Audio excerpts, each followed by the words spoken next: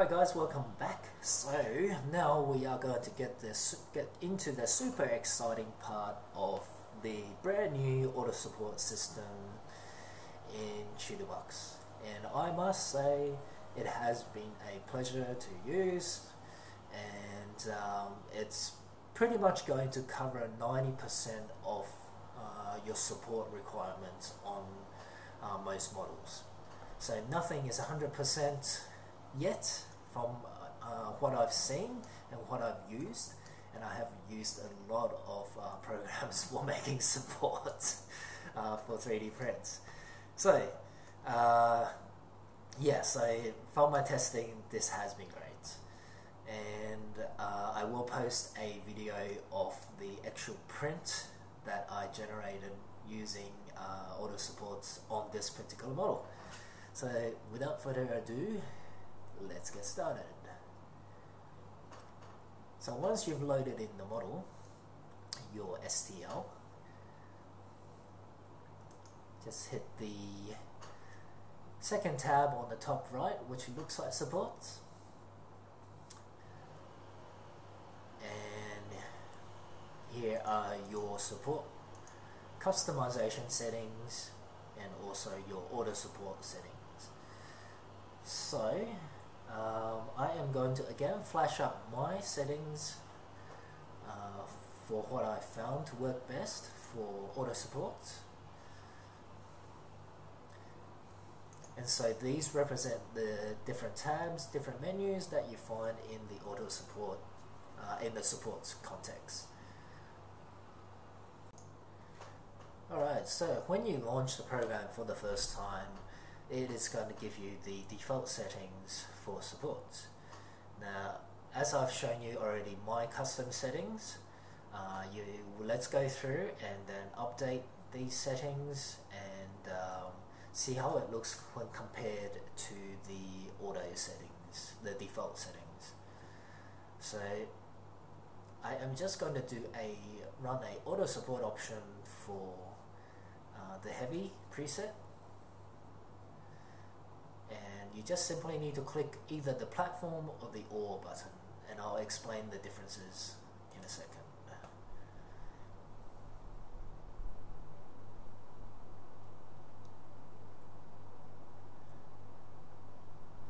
Takes a little while to think about it, of course, so be patient and give it time.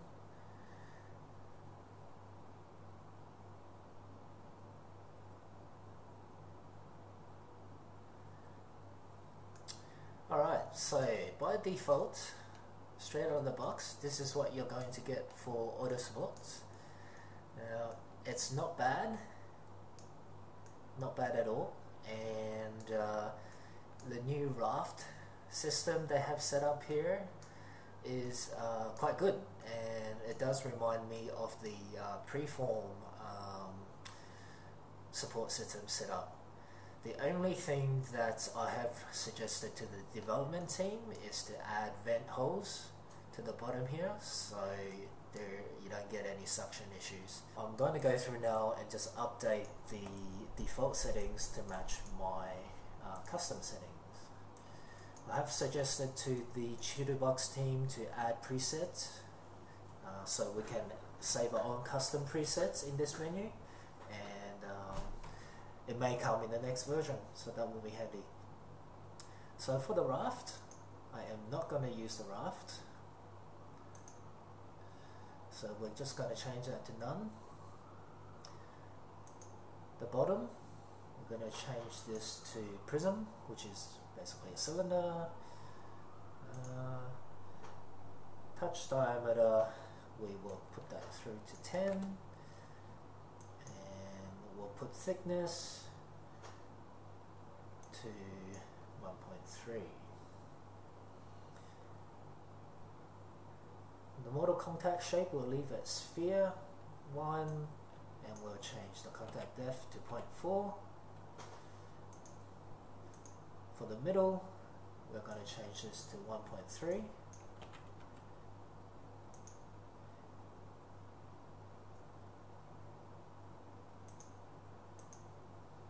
Leave that at cylinder. For the top, we're going to change contact shape to sphere, and we are going to change the depth to 0.4. Cone for connection shape 0.6 for the diameter,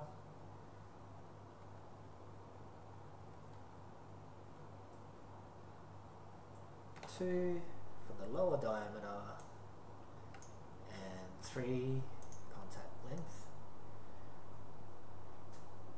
For the auto support, I'm going to update this to 20, 40,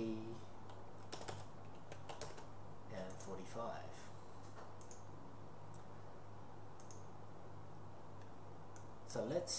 So let me just explain the difference between platform and ore. If you hit the auto supports on the platform, it's just going to generate supports going to the build plate on the bottom. It will not add any internal supports or any supports contacting the model from part to part. Alright, so now we have generated the auto supports using my custom settings. I'm just going to show you a few new key features of the support system which makes it, in my opinion, much better than the previous incarnation of Chitu. So the first thing you'll notice is that the tips of the support now has a little sphere in front of it. So this is really good for easy removal of your supports without chipping off parts of your model. So previously the cone will go straight into the model, and when you try and cut the cone off the model, most of the time you will end up pulling chunks of your actual piece along with it. So what this sphere does, it lets you remove the supports with a breakpoint that is from here. So this guarantees a consistent artifact basically when you remove the supports. So this allows for much easier cleanup and post-processing, because once the supports is removed from this breakpoint, all you need to do is go back in here with a sharp X-Acto knife and just simply trim off the little sphere. So that sphere is enabled by this top contact shape. Now you can remove it. When you set it to none, it will go back to the old setting where the tip goes straight into the model, but in my opinion, this sphere contact shape is much better. And you can set the size and the contact depth. So this has worked well for me so far, and cleanup has been super quick and easy.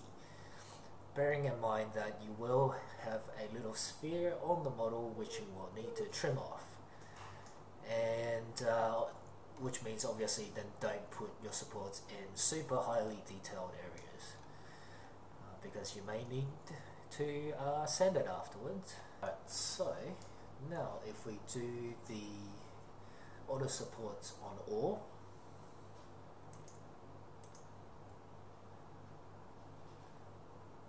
and this should be the option that you use all the time.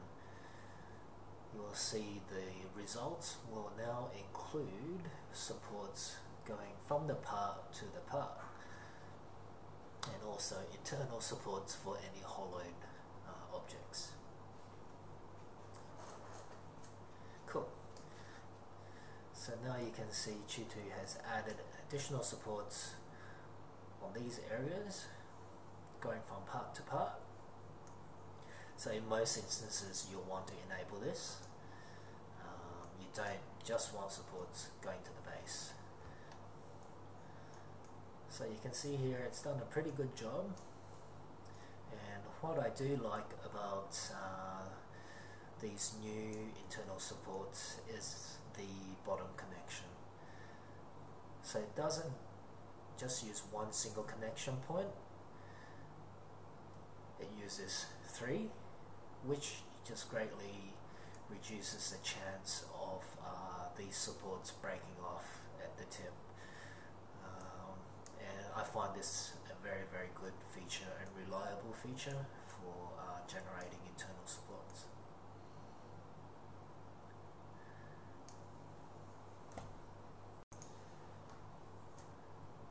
So the other excellent new feature added to the new ChituBox is the slope angle indicator. So you can see some part of the model here has been highlighted in red, and this is an indicator that the angle of the part is on the threshold of your angle setting excuse me, in the AutoSupport options. So I'm just going to remove this so we can get a clearer view of it. So what the AutoSupport does is it detects the angle of your part and then distributes points and then adds supports from there. So to change this angle, you just simply update it by increasing or decreasing the angle parameter.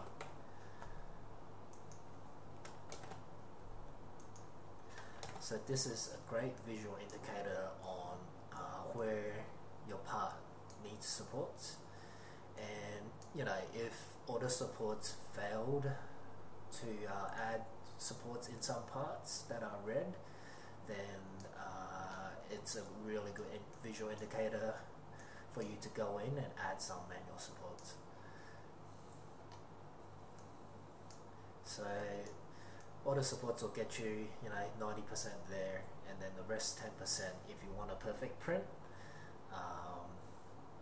Look for these red areas, and if you find that it's too steep, you can always add manual supports in there. So talking about manual supports, these 3 buttons allow you to add, delete, or edit supports. So let's look at adding supports. Make sure that's clicked, and then hover over a part of the model that you want to add manual supports for. So this has been greatly updated from the previous version. It's just so much faster, so much easier to use in my opinion. Much more responsive. And you can see we still have the island outline indicator, which is great for detecting islands. For example,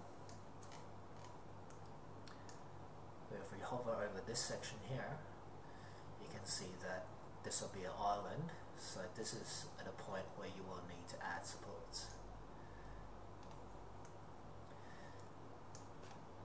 So ChituBox is intelligent enough to add either internal or base supports based on your selection. For example, if we look over here, so this is a place where we need to add supports. So by adding a manual support here, it's going to add it onto the model itself. Obviously this would be too far to try and add a support going to the base, going outside it.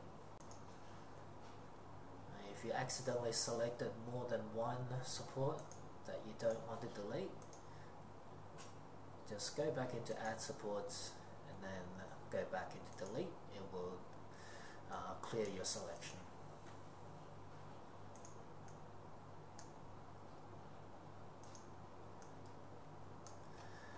So yeah, it's pretty good for adding manual supports as well as auto supports.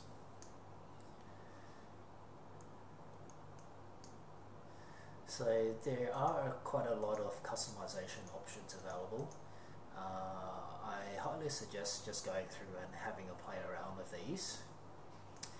And support theory and practical application does take a fair bit of experience, and it's not something that you'll master straight away. So different, and obviously different model types will differ in the types of supports that's required. So it's all about experimentation and experience. Don't get discouraged if your support fails on a print. It's very typical for that to happen. But I highly suggest copying my custom support settings and then running all auto supports, taking a look at what the auto support does, and then modifying or adding supports to give it more strength.